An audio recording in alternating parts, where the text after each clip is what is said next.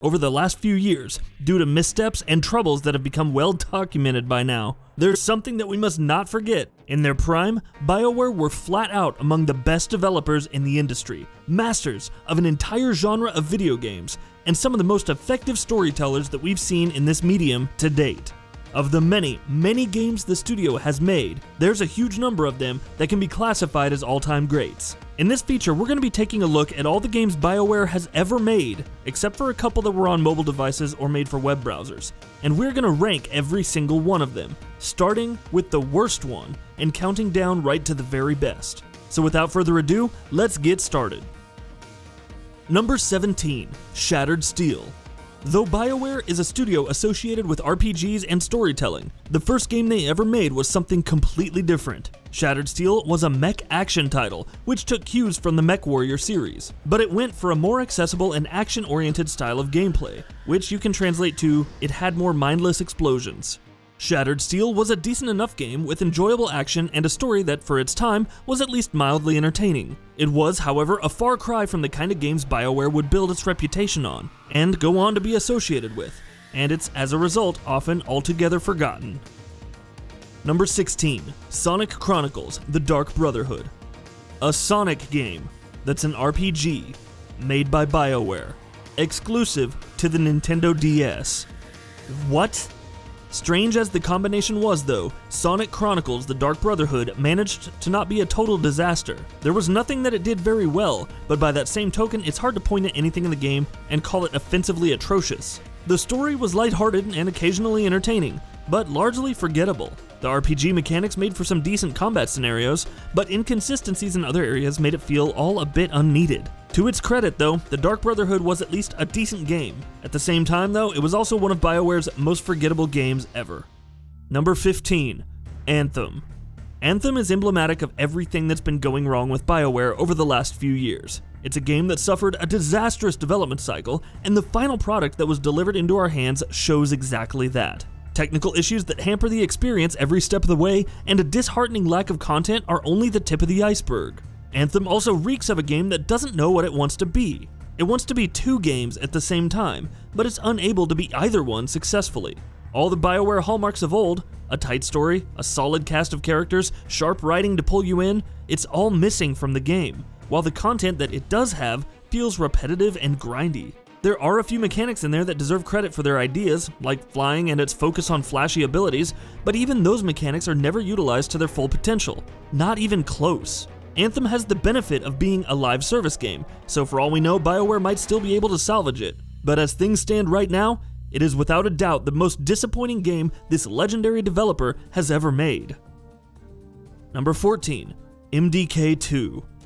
MDK 2 came after Baldur's Gate, the game that would go on to define the identity of the studio for many, many years to come. But instead of carrying on with the RPG genre, Bioware instead decided to make an action-adventure title. And back when it first came out, it was actually received really well. MDK 2 was praised for its fast and exciting combat, its butter-smooth gameplay, excellent boss encounters, a level of challenge that many actually considered daunting, and what were at the time cutting-edge visuals. As time's gone on though, MDK 2 has often left out of the discussions about Bioware, simply because of how different it is from what the studio's known for and associated with, while the game itself hasn't exactly aged very well. But as one of the very first games Bioware ever made, it was nonetheless an impressive effort.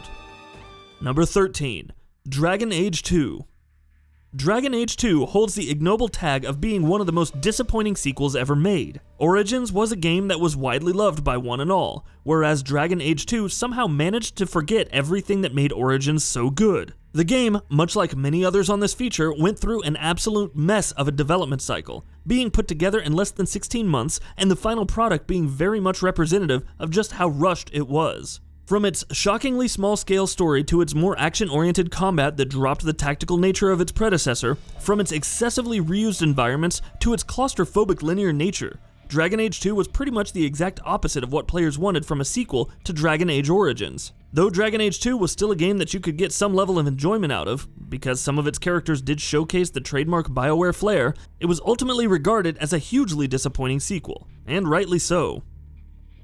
Number 12, Mass Effect Andromeda.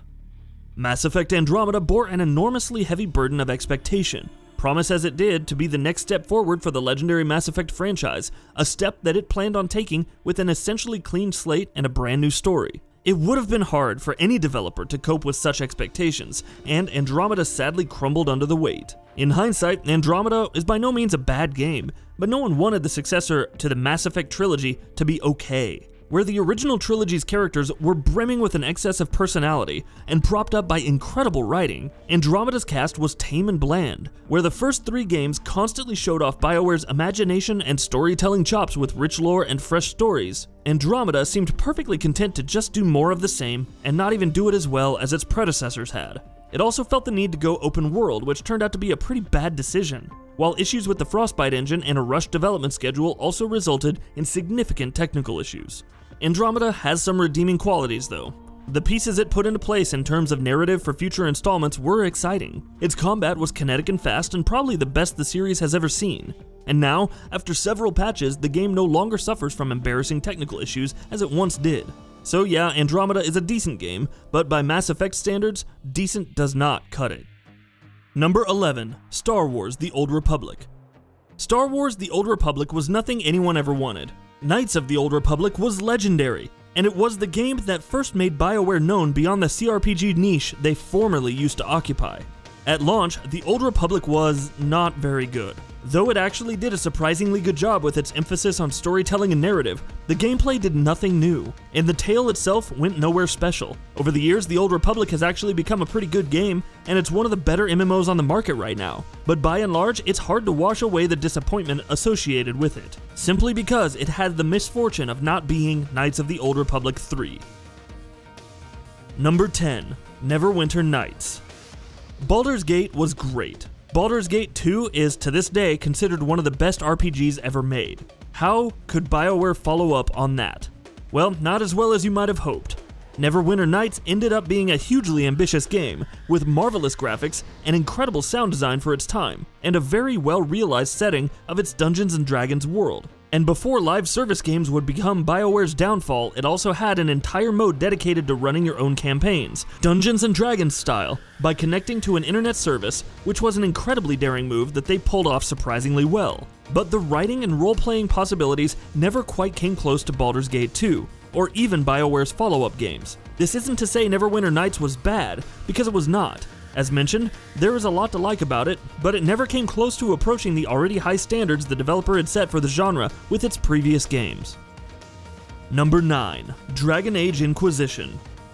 Coming off the back of the widely maligned and incredibly disappointing Dragon Age 2, BioWare were feeling the pressure to get the series back on track. With Inquisition, they may not have reached the heights of the game that kicked off the series, but it was a game that was by and large an excellent RPG. Openly taking cues from the open-world success of Skyrim, while going back to large-scale narrative focus of Dragon Age Origins, Inquisition delivered something that may not have been the most polished or well-rounded product, but it was still a game that did justice to the name of the franchise and the developer. Strong lore and world building, an endearing ensemble of characters, a captivating narrative, and a story that kept you hooked were all present and accounted for, as one would expect from a game made by BioWare. While the game also eschewed the suffocatingly linear and disappointingly minuscule scale of Dragon Age 2 to deliver something that was almost diametrically opposite. In 2014, Dragon Age Inquisition emerged as the game to win the most Game of the Year awards, and though there's certainly a case to be made that was more down to the fact that it was a relatively barren year more than anything else, the fact still remains that after all was said and done, Inquisition was an excellent game, and successfully managed to do what it had set out to do: take Dragon Age back to its glory days. Or, well, close enough at least. Number 8, Baldur's Gate. At a time when the CRPG genre was floundering, and the Dungeons & Dragons titles of role-playing games were all but dead and buried, BioWare staunchly held true to their vision, their passion, and they made the game that they wanted to make. Baldur's Gate was a watershed moment in the industry, pretty much single-handedly reviving an entire genre, and paving the path for much of what we now consider to be staples in any Western role-playing game. With some age, Baldur's Gate has lost a bit of the luster that it held for many years after its launch, not just because of how much progress we've seen in the CRPG genre, more recently with modern masterpieces like Divinity: Original Sin, but even because of how comprehensively better its own sequel was in almost every way possible. That, however, diminishes neither the excellence nor the legacy of Baldur's Gate, a game that shaped not only BioWare as developers, but a very significant genre of video games as well. Number 7. Jade Empire. Jade Empire is, to this day, probably the most unique game BioWare has ever worked on. Sadly, it's also often the most commonly and criminally overlooked. Its unique setting is probably one of the most immediately captivating BioWare has ever worked on, with a striking visual aesthetic to boot. And the narrative that went along with it was imaginative and captivating. The combat veered more toward action than role-playing, and some might find its relative simplicity a bit off-putting, but it worked wonderfully well with the game's overall tone and direction. Caught between the long shadows of the likes of Mass Effect, Dragon Age, Star Wars, and Baldur's Gate, most people often forget that BioWare also made this refreshing, mystical action RPG. But as anyone who's played it will tell you, the game deserves to be mentioned in the same breath as every one of those heavyweights. Number 6. Mass Effect 3. Mass Effect 3 had a lot to live up to.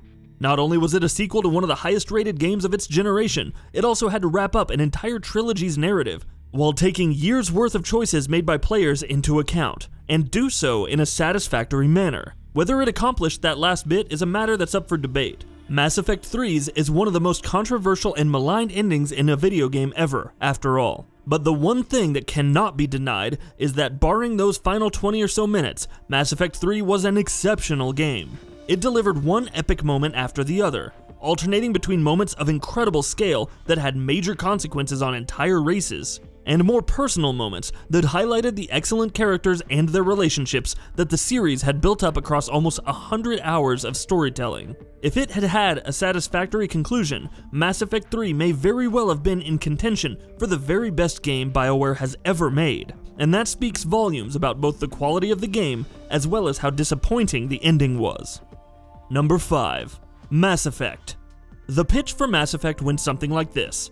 Star Wars, but BioWare's very own Star Wars. Their own sci-fi space opera universe, which they would create, own, and develop to tell an epic saga that they could have full control of and use to flex all of their creative muscles. Casey Hudson's ambitious vision for BioWare's new IP turned out to be a stellar one, and culminated in one of the very best games the studio has ever made. Mass Effect was a game that was emblematic of everything that BioWare was good at. Though the RPG mechanics didn't go as deep as they did in something like Baldur's Gate, they were layered and engaging.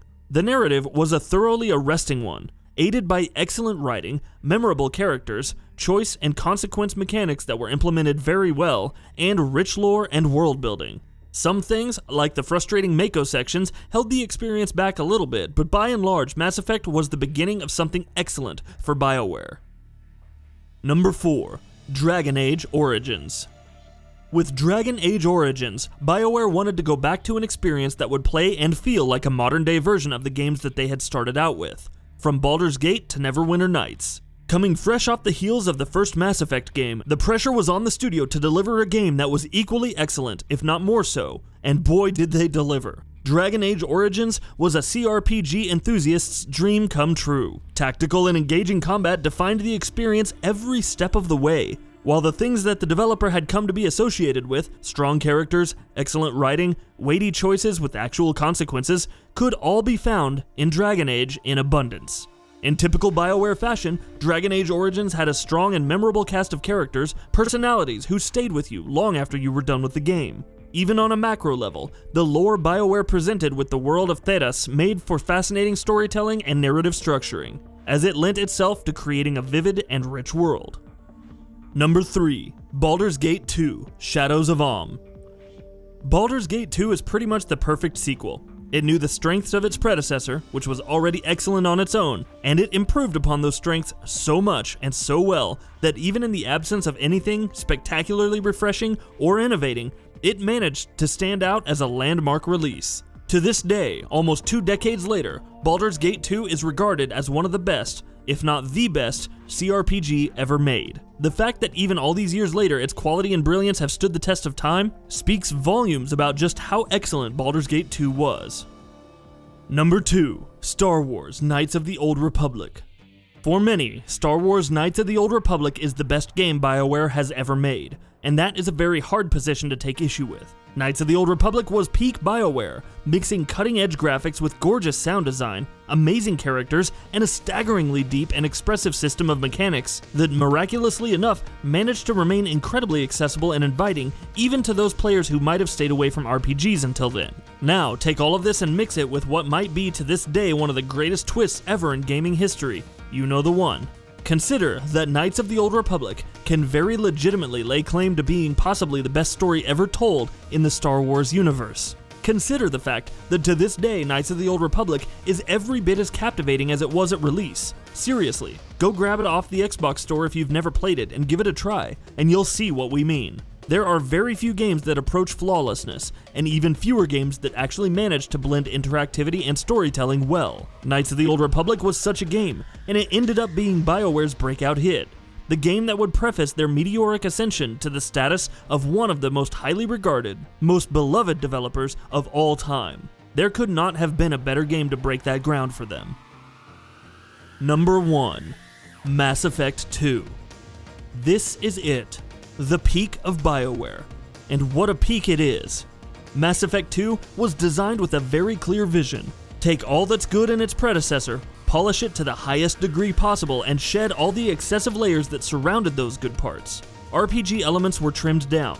The combat was made slicker and more snappy, while the Mako sections were removed altogether. It was a bold move for BioWare to tinker with what was already a winning formula, but it was a gamble that paid off like very few ever have. Mass Effect 2 is a masterclass in storytelling, delivering an epic, emotionally charged, ingeniously written space opera adventure that has heavy stakes, endearing characters, and actual consequences. Commander Shepard's journey across the galaxy brings him closer to a strong ensemble cast of characters, every one of whom is written and developed with meticulous mastery, and the entire story culminates in one of the greatest conclusions you'll ever see in a video game. Mass Effect 2 was dripping with an excess of personality and a singular focus on an end goal, displaying a clarity of vision the likes of which you don't often see in a video game. It also exhibited immense quality in every aspect of the experience, from the stellar soundtrack to the sharp visuals to the strong art design and so much more. BioWare gave Mass Effect 2 everything they had, and what they ended up with was nothing short of a masterpiece, where everything you did was tied to massive stakes, both large-scale and small. In the end, it's probably fair to say that Mass Effect 2 isn't just the best game BioWare's ever made, it's quite simply one of the greatest games of all time. And that wraps it up. If you like what we're doing, please consider subscribing to our channel. We upload new videos daily. Also, don't forget to switch on the bell notification icon, that way you don't miss out on any of our videos.